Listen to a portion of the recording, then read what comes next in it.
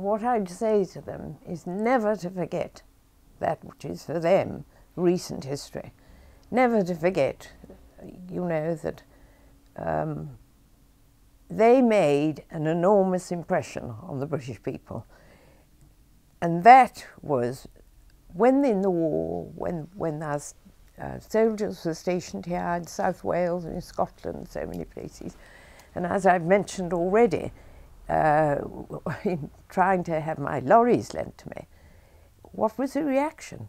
Everybody knew about the Poles and had good memories of the Poles and admired the Poles. That's why I got, one of the reasons I got lent the lorries. So your people made an enormous impression, and that rarely hasn't been forgotten.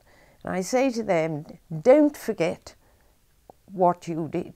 Don't forget your recent in history, isn't it, really? Remember it, and don't try not to change fundamentally. Because I was quite impressed the other day, because I have had money-raising things for my Polish foundation here. And I had a lot of old Polish friends, notably someone called Marjorie became a very great friend of mine, and the Lubomirskis and various other friends. And the Polish club here was enormously helpful.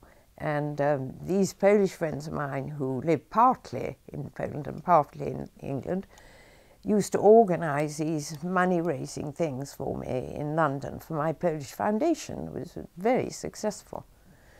I tried to have one the other day, because I've still got this foundation, as you know, in Poland, a money-raising event. I could get no response whatsoever from the Polish community. Absolutely none.